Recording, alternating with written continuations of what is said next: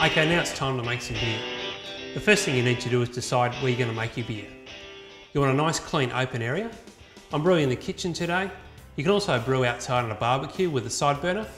Clean down your brewing area, give it a wipe down with PPW and a spray with sanitizer.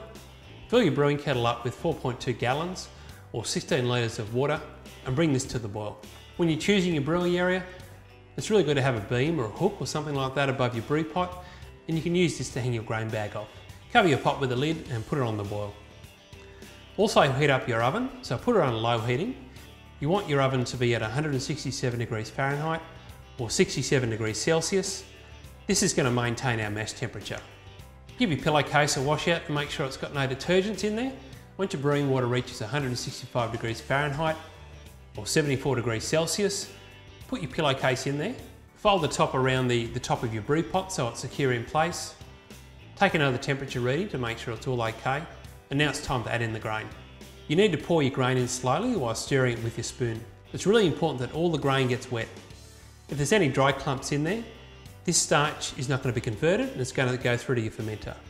This will lead to problems with the beer later down the track. So mix it in thoroughly, add in the gypsum if you're using it, and take a temperature reading.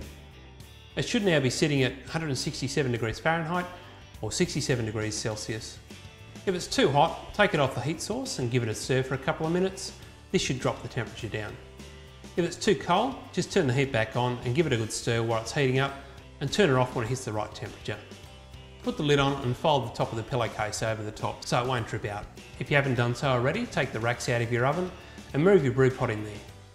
If you're brewing outside or you don't have an oven, you might need to insulate your brew pot with an old sleeping bag or some towels and blankets or something like that. Just check the temperature halfway, and if it's dropped down considerably, put it back on the heat, give it a stir while it's heating up. So after an hour, take it out of the oven, sit it on the hot plate and turn the heat back on.